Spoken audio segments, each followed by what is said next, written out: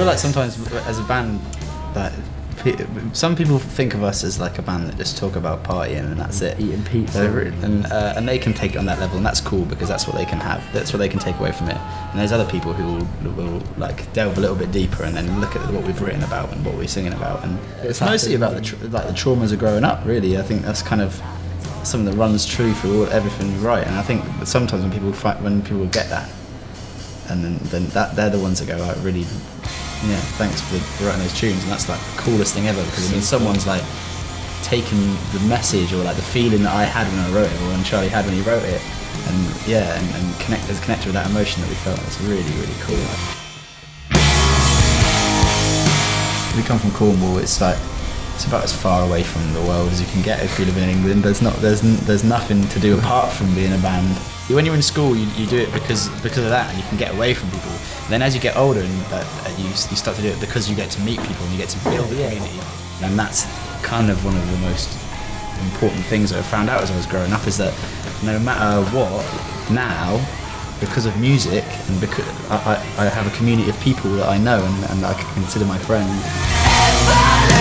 Basically, we kind of try and stop ourselves feeling crappy in the first place by always doing something that makes you feel happy, right? Doing something that's familiar is always something. It's the same as skateboarding, it's a sensory thing, isn't it? It's a really good way of making friends and like hanging out with your friends as well. And it's always your friends that cheer you up at the end of the day anyway.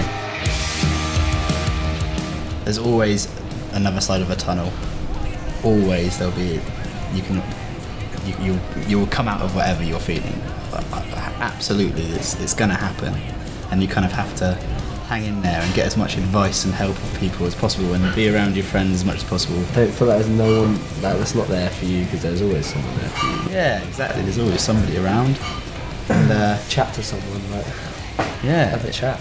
If you feel like you want to hurt yourself, talk to somebody else. I think that's always the way. I think the song that I enjoy playing most live is Community, because I wrote it when I was in a specific frame of mind, and now it's been kind of translated to meaning something completely different to a lot of people, because they're like, it's turned anthemic when it was actually about kind of social anxiety and no one wanted to go and see anybody, like wanted to like retreat from the world, and then you have just hundreds of people singing it at you, and it's like it's transcended its meaning for some reason. I suppose there's times where it's like there is records that you look back on and you're like, oh, I remember I used to have so much fun when I was that. Yeah, exactly. So like you could go back to that, and when you listen to it, it makes you psyched again.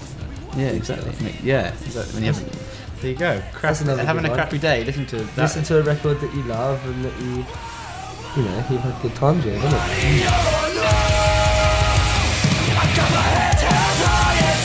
Hi, I'm Tom. I'm Charlie. We're from Gnarwolves, and we use music to keep our heads above the waves.